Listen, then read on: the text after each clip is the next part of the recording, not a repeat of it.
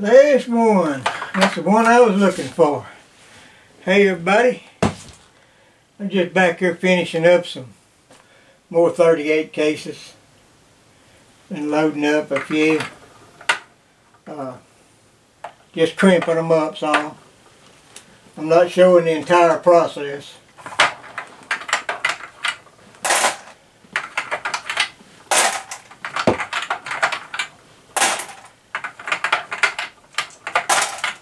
Well, it's sure been a hot Sunday.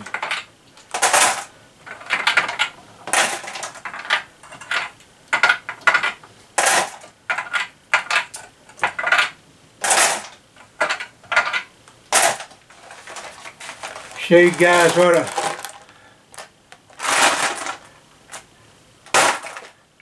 butter bowl full of whoop ass looks like. That's 100 rounds, 125 grain Hornady XTP bullets over a charge of tight group powder and some Federal primers. I got it all wrote down, all the info. We keep up with stuff like that. I thought I was kind of being slick, you know, by putting them in this here. If somebody broke in the house, they might they might not want to look in the butter bowl. Whereas if they saw a case like that sitting around, they'd know what that was and they'd grab that up. I've got store-bought cases for ammunition. I just thought I'd try something different. It'll keep good in that. Well, I was just gonna do a little video tonight and back here in the loading room. Maybe we'll talk a little bit. Let me get some of this stuff out of the way. I'm going to pause you for a minute.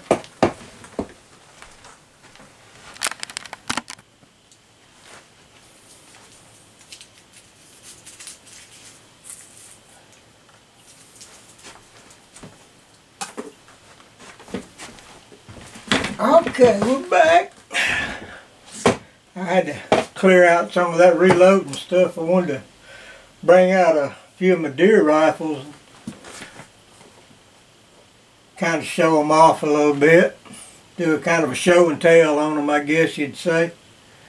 Mostly I hunt with a 30-30 or a 44 Magnum around here, but when I do get the chance to hunt someplace where I can stretch it out a little bit and get a little distance, I got these rifles here that I use.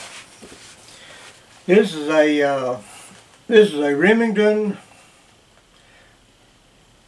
model 742 Woodsmaster. It's unloaded. It's a box fed magazine. I think it holds 4 or 5 rounds. It's a semi-automatic.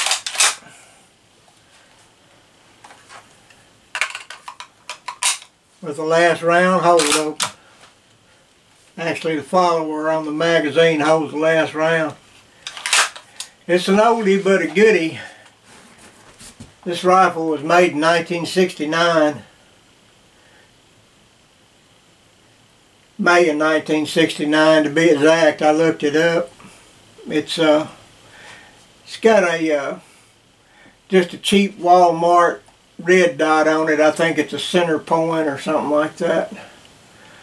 But it does a pretty good job for what I use it for around here. And yeah, if I was going to take it somewhere, I'd put one of my good scopes on it.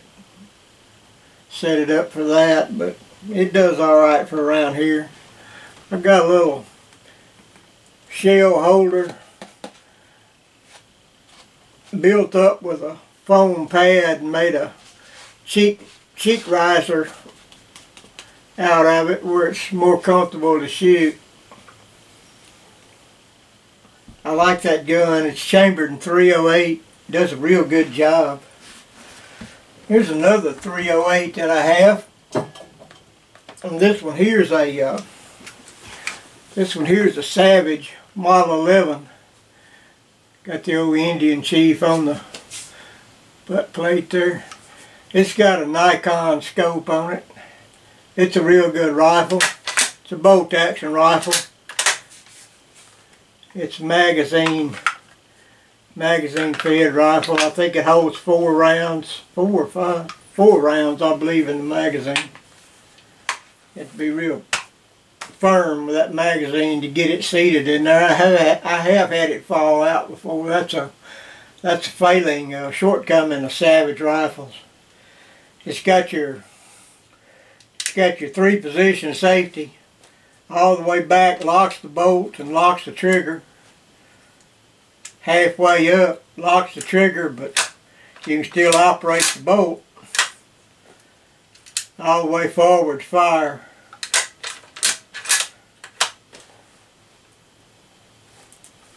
It's got a nice, pretty jewel bolt on it. Just a good rifle. Good accurate rifle. It's also chambered in .308. If I fail to mention that. Sometimes I get to talking and forget what needs saying. Oh, I forgot, it's also got the AccuTrigger on it. So you can really get your accuracy down with it. This old baby here, I really like it. I bought this rifle secondhand. But it's a Winchester Model 70, lightweight, chambered in .270. And the only difference in the lightweight and the featherweight is the up here on the stock. I think that featherweight's got a different kind of tip on the stock here. Kind of flares out or something. I don't know how to describe it, but it's a little bit different. It's got your three position safety as well, but it's got a wing safety. You operate with your thumb. All the way back locks the bolt, locks the trigger. Halfway locks the trigger, but you can work the bolt. Butter smooth on that bolt. All the way forwards fire. Yeah, got your floor plate. I think it holds 4 rounds, I believe. I think it holds four in the magazine and one in the chamber. I believe that's the way it goes.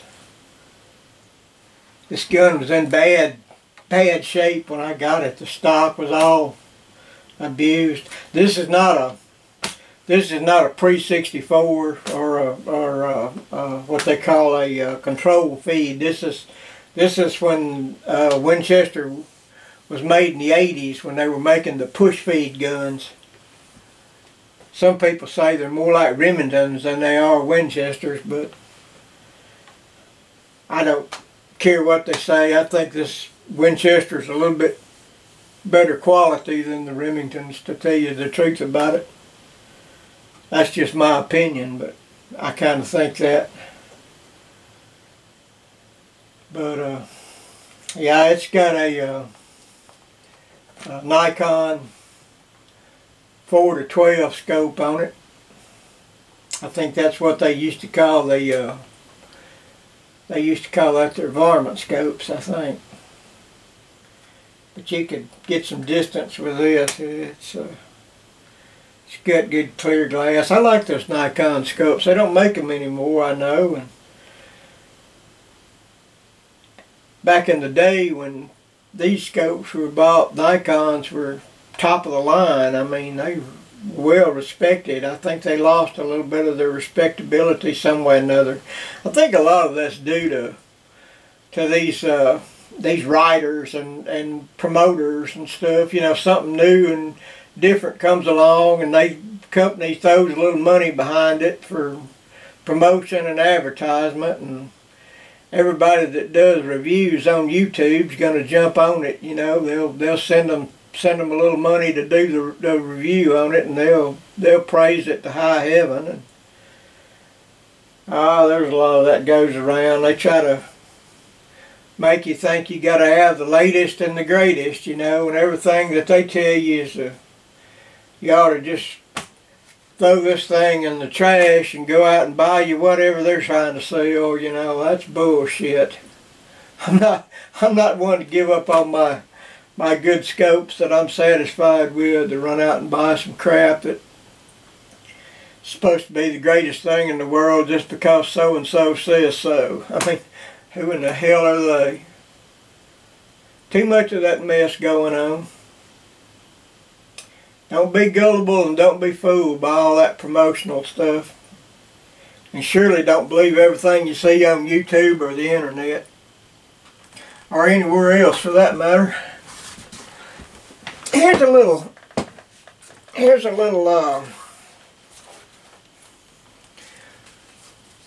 single shot rifle. This is a CVA Hunter. It's chambered. It's empty. It's a break open rifle. It's chambered in 7mm 08. This little round right there. Not much different than a 308. Just a little bit smaller diameter on the bullet part of it. They do a real good job on game, deer size game and up. Yeah, I like this little gun. It's got a Bushnell Banner scope on it with a illuminated reticle.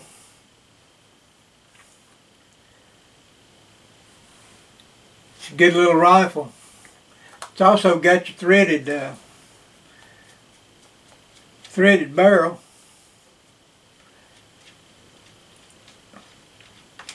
I forget what size threads those are. I've got a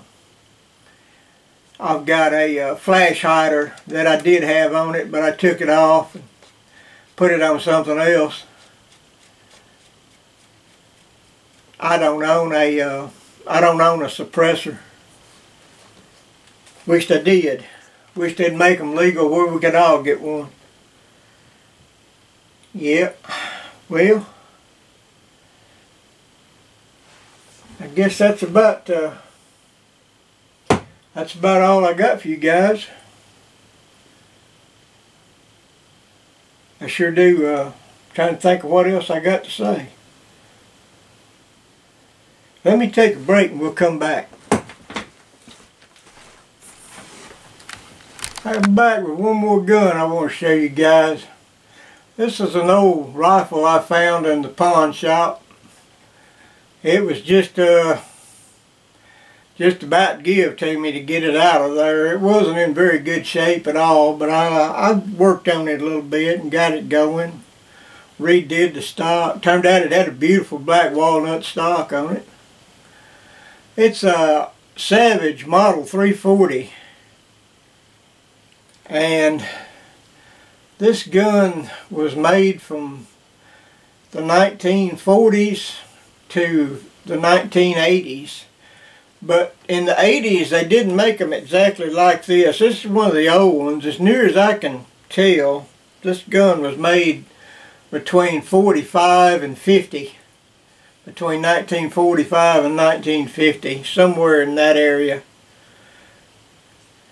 And with these old guns, it's hard to really, they didn't keep good records on them. You know, we were living in different times back then where records weren't kept, and you just walked in and bought your rifle and walked out with it. Matter of fact, I think this was probably a mail order catalog gun, like from Sears or J.C. Penney's or Montgomery Ward's. They all sold these rifles like this in catalogs.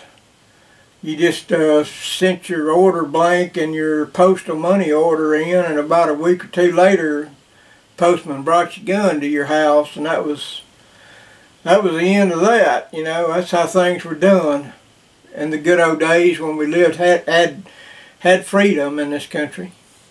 But this is a Savage 340. And what it is a bolt action 30-30. It's an old Bolt Action 3030. It's magazine fed. Magazine's metal. Everything's metal on this gun. There's no plastic on this one. They didn't use plastic back in this day and time. It's got a big old magazine well that this mag goes in. I think this magazine holds 3 rounds, and you put one in your chamber, and you got a total of 4 rounds to go hunting with.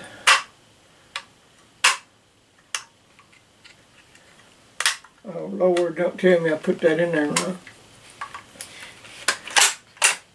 It's got a controlled feed action, like an old Mauser. Show you. It's got that big old claw extractor on it right there. It just grabs onto that round and takes it right on up in there.